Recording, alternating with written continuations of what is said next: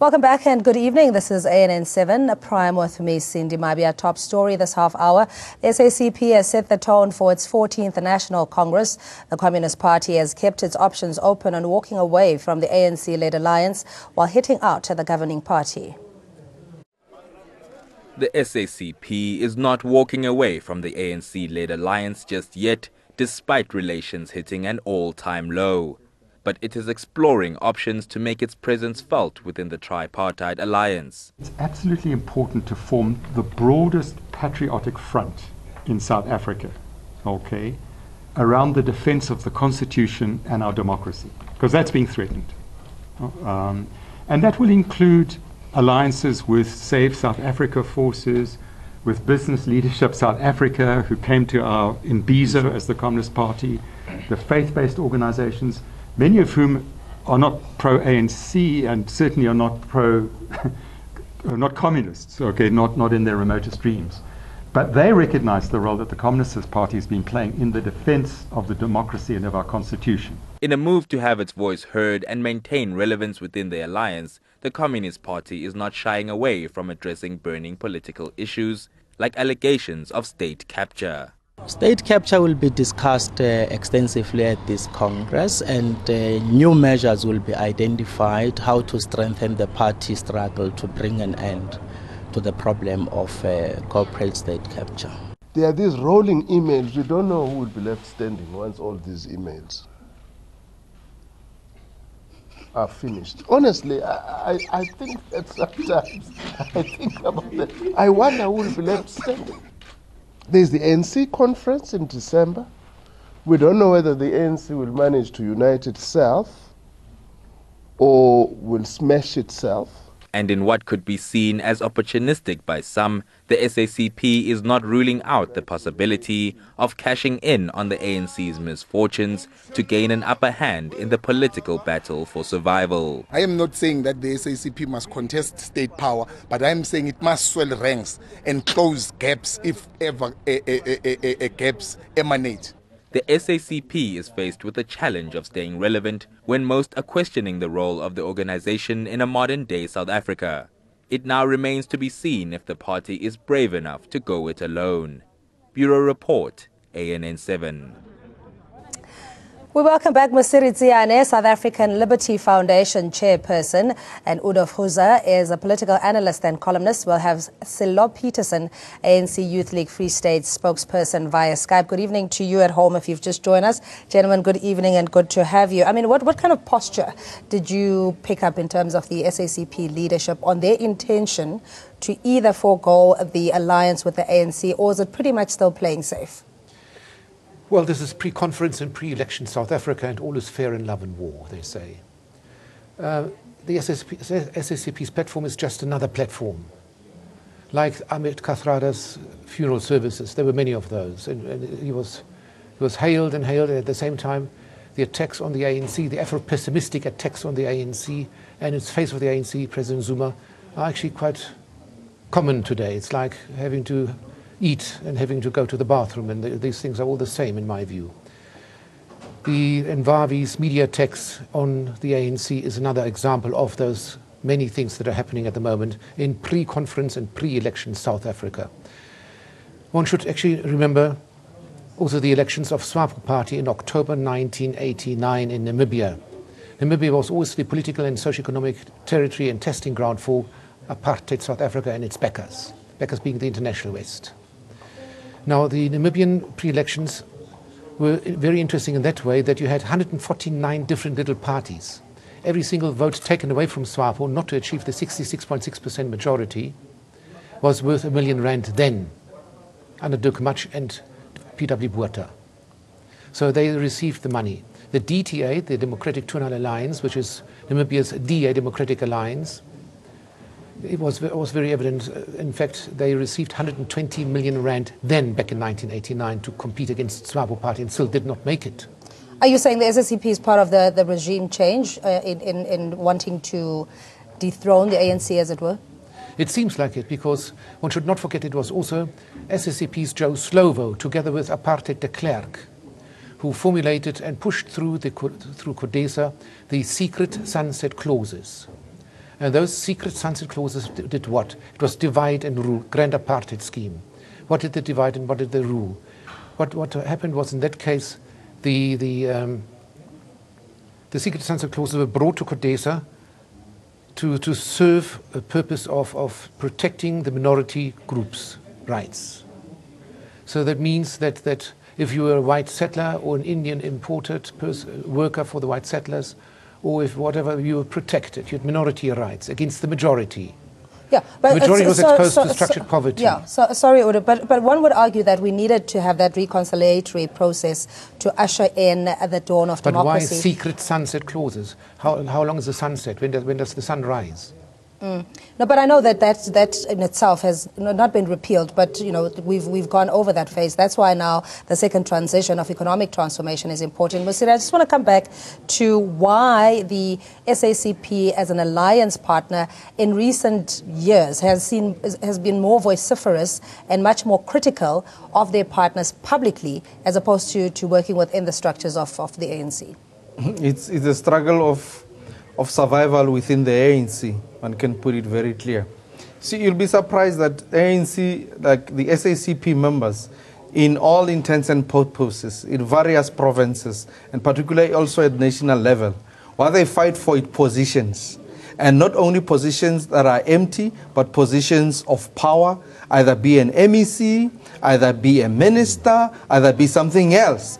If they are not going to be part of those, if they are not going to be appointed as ministers, if they are not going to be appointed as MECs, then they'll have a voice of disgruntlement. That is all. Now, the Communist Party is supposed to be the vanguard of the ANC, the protector of the ANC. Surprisingly, this new SACP that has come into the fore, it is the one that is eating the ANC away.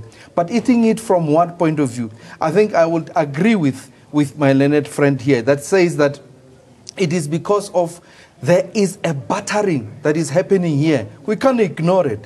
That the SACP that is supposed to be protecting the ANC is the one that's eating the ANC. When you stand up and say that the ANC of today has collapsed, it has lost its moral duties, it is in tatters, what do you mean?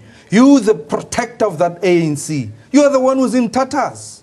You are the one who's supposed to be protecting, to be the vanguard of the ANC. But you stand up and say, no, this ANC is because you are wanting to become a leader in it. If your share is not given to you, you will show a different color. The SACP is a communist party. What it is supposed to be, it can be a capitalist in its own nature. But yes, we see a different SACP here. Yeah, but what does this mean, though, in the year of OR and showing unity in action, which is something that the SACP has also endorsed, but in practice we see more press conferences and public spats and periphery showdowns, if you will, of the criticism of the ANC leadership. We saw with Solima Baile, we've seen with Minister Blade and Zamande, all of them taking jabs and turns at criticizing President Jacob Zuma openly and yet endorsing Cyril Ramaphosa. So you're saying it's plain politicking here, it's nothing really untoward? Nothing untoward possibly, but it's also at the same time primitive politicking. Many of the SACP members are actually also members of the ANC, and I don't think that they will shoot themselves into their own feet. Those who are not ANC members, they can make noise, but then they will be few and far between. Once the SACP does indeed break away, it will show how weak it is. It will show its weakness, because the ANC members will retain their ANC membership. So therefore, the SACP might even come out as totally broken up, falling apart after that skirmish. But if their lifeline or their very existence depends on the alliance with the ANC, I don't see what value all of these sideshows are doing in solidifying the alliance and dealing with issues on a national level, that of unemployment, the triple challenges that we're facing. Mosiri. You ought to be hearing the echoes more than ever before from SACP saying that We want radical economic transformation, guiding the whole society in terms of how South Africa ought to be moving away from the sunset clause in order to have all South Africa now arriving at the sunrise. That's what we needed. We need an SACP that's going to be vocal about the changing of the lives. What do you hear today? You hear SACP only concentrating on a specific area that will, as far as we're concerned, that it should divide the ANC to the core. That's all that they're interested in. Now, it says that the SACP is interested in positions of power. It only wants political power. It only wants a certain ministerial positions, MEC positions, and so forth. They're not interested in building the organization. If the organization is in trouble, you the vanguard, you the guardian, you the greatest thinker of that organization, ought to be speaking in line and ought to be directing our people in that forefront, being a member of the ANC also, and saying that this is the way in which you ought to be pursuing the radical economic transformation, that we need to move from a 23 years of hunger, that our people ought to rise from the poverty that are permanent in. No, we don't hear that. But what you hear is spits and accusations within, specifically from the SACP against their own mother body, that against their own, mother party, a partner in that sense. Why are they not playing that role? It's simple. One can just conclude that these are people who are interested in power. Will they stand it alone? No, they won't. No, they were very quick to make that clear, that it's something that they wouldn't take very lightly. Obviously, having to consult, or even if that's on the table, we're not sure. But they position themselves as the altruistic protectors of the Constitution, even citing certain civil organizations and churches that have joined forces with the SACP to say that we are purely there to protect the Constitution, and seemingly the ANC hasn't done that. The communists, first of all, have never been Christians. Christianity was no part of communism and vice versa. Secondly, the history of the SACP was initially a white history, a white colonial history to protect themselves as mine workers in the olden days. So all of a sudden it's now become an integrated, fully integrated black and white political party and movement. It's actually quite nonsensical. The SACP has a lot of contradictions within itself, and they should solve it themselves. Otherwise, they become the laughing stock of the nation. Yeah, but let's go back to just the way, I think it was Jeremy Cronin who was talking about that the concern is that there's this excessive looting, everything that you read in the press, and that they are essentially the only hope, if you will, in dealing with this perceived. This song sounds like so familiar from many other parties. The DA sings the same song, the EFF sings the same song, the COPE sings that same song. So he who pays the piper calls the tune. So if they have the same songbook, the same tune, the same song and everything, and they all sing the same song, we eventually start to believe that's what they are singing. So the church is a broad church, which doesn't seem to be gelling too much on that opposing side, such as the SACP, EFF, DA, UDM and COPE. Yeah, but they've made their stance very clear. I mean, the one side Blade saying that they don't back factions within the ANC, and yet we know that President Jacob Zuma's unwelcome is banned at the SACP events. That's double speak again, a contradiction in terms, Musir. How do you say you don't back faction when you have chosen a specific leader above the other? You're surely showing that you've chosen a side.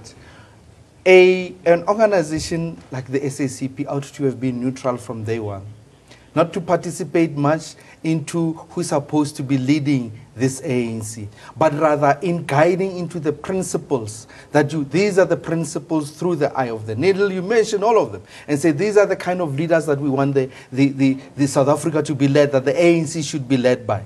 These are the people that we want. The vanguard, the greatest thinker of them all, ought to have come from the SACP, playing that role. No, it deviates. You say people are factional, and yet you make a factional statement. On the other hand, you point out and say these ones are factional, and you are not factional.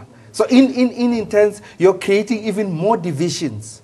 You are a party, an alliance to an organization. Why do you come up with a preferred choice? Why not argue it? Why not have a debate within an organization? Why come and make debates in public? What are you doing? Are you building an organization, or are you destroying it? What should the intervention be with the ANC going forward in how the terms of engagement will be and the expectation of the SACP, their tendency to want to be consulted on policies extensively and making decisions and influencing ministers or whatever appointments are going to be. What kind of intervention should the ANC be looking at going forward? From the SACP? None at all. Why would they go and look for intervention from the SACP? I'm saying what does the ANC have to do to create a more productive, I guess, environment within the alliance, because clearly they're at loggerheads? Just shut up and do their work. Very simple. Should the ANC let them go? Or is that yes, not an option? Let them go. I think that would be a clear watershed. Let them go, because then you know how weak the SACP is and how strong the ANC really is. Yeah. What ramifications would that have, though, within the alliance? Well, you can't ignore the fact that there are certain members that are in there within the ANC. And if one were to do a head count, you'll be surprised that the majority of them are not even supporting what their leaders are saying, because this does not come even from the branches. This ought to have a consultative process. You'll find that in there's not even a consultative process that is there. You do not have an open space where, unlike the ANC, we would know what the members are saying. But you do not have, already you have a narrative that was negative against the ANC without having had what the branches are telling SACP leaders to do. You have leaders that are out there who are standing in front, who dictate terms about what the SACP stand for. But SACP, I'll be surprised that majority of its members will not be supporting this move. They will remain within the ANC. The few that would want to walk out will be so few. The majority of the SACP members will remain within the ANC. Sorry, Udo, I mean, earlier, before I forget this point, in you saying that you can counter the arguments that were made in the presser today with regards to what the SACP stands for and what they can do for this country. So you've got two SACPs, as my colleague on my left just said. One is the leadership, which is acting on its own, and the other is the membership, which is actually also membership of the ANC. So you already have two camps within the SACP. And leadership usually is much smaller than the broad masses, the broad voting masses. So that means the broad voting masses will actually then turn to the old home, which is African National Congress and not South African Communist Party. So that in that context, the SACP stands to lose a hell of a lot, and it could collapse. Well, or even collapse the ANC. We heard from S.G. Mantashe calling on that sense of unity, saying that alliance partners that are weakened also impact on the future or the strength of the ANC. So there is a dependence, if you like, or existence of. I don't believe that. Don't forget, Mantashe was a member of or is a member of the SACP too. So he sings that song along with the head Bladen Simande. No, but I'm saying that I don't think it's an automatic or natural choice to dismantle the alliance, as it were, because historically there is such entrenched not only obligations but also a history of where the alliance comes from. So either or will impact the alliance negatively or positively, depending if they have a common vision. This reminds me of the Polokwane conference, where you had members of the ANC after they lost the leadership. They kept on saying, we're going to serve divorce papers. Going to serve divorce papers. Finally, they served the divorce papers, and they formed themselves as COPE.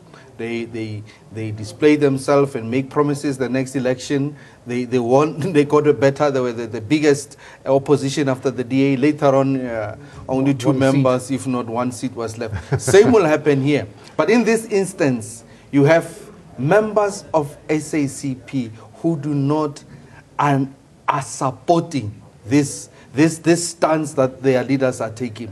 Now you wonder, whom are they going to live out with? Yes, ANC needs to play that role of being unifier, of being a person that would, or organization that would want all those that are in alliance with to remain with it. But when relationships are going to be strained to the West, somebody has got to serve the divorce paper in this instance. Supposedly come the end of this year, a new leadership that is elected, that is not pro the SACP, that they've prepared in this instance, because it's a conditional arrangement that they have, and say our marriage might continue provided there is Cyril Ramaphosa who is going to head us. Suppose he loses, What are they going to do then? Will they still remain within the organization that they feel they're not welcomed, or will they remain in the organization that feel the leadership that is in there does not serve their interests? Is that what we're having here? Why would an organization in this regard like a SACP be of a preference of the leader? Does the ANC say that it prefer a leader in the SACP? You'll find that it doesn't do that. It allows each and every organization to appoint and elect its own leaders. Yeah, but where does that, what seems like a legitimate expectation, come from to be consulted on any decision that the ANC is making? Well, the ANC has a lot of SACP members inside its own ranks. So therefore the ANC members come SACP, or SACP come ANC, are having a vote and having a say within the ANC. So it's nothing new. So how would you increase that? You think maybe the compromise on the suggestion of a double, or rather two deputies, may be dealing with those very nagging issues around SACP and accommodating them as a key or material stakeholder? There's a lot of horse trading going on between now and November this year to find out who can push the furthest, and who will be the first and the second vice presidents or deputy presidents, and who will be the president. So it wouldn't be surprised that was the deal that's been cut. In other words, to enforce it by having people like the SAPC shouting the odds, together with the DA and the EFF and the UDM and COPE and whoever they are. And this new movement of COSATU, the split away from COSATU, the NUMSAs and all these people who will make noises. There's a pressure. Yeah. There's a pressure group, actually. That's all there is. Yeah, but I mean, it is a delicate balance, as you were saying, that the ramification, or rather the impact thereof, could be that ANC members or SACP members who feel disgruntled could either form a splinter, and that's not what the party needs at the moment. The splinter will be so small, it'll be less than COPE. So I think the political senior leadership is mature enough to have done its homework. They know what they're playing, what card game they're being playing. They would understand it very well. They know how to react and respond. I observed that if you look at the body language of President Zuma, now from last week, you could see a much more confident, authoritative, statesman-like person who knows that he was in charge, or that he is in charge. So therefore, if you listen to the ANC Youth League, the ANC Women's League, and the supporters, the war veterans, you find very clearly there's a lot of confidence nowadays. And I don't think that they mislead themselves. I believe that they do the homework thoroughly. Yeah, but I mean, it doesn't seem, at least at the moment, that there's any talk of severing ties with the ANC in terms of, even contesting the 2019 general elections. But what we see is a level of electioneering, if you like, in terms of the state capture, which is what's in the public domain, or there has become public lexicon. For the SACP to be carrying that, it doesn't really give you a definition of what their mandate would be, if you like.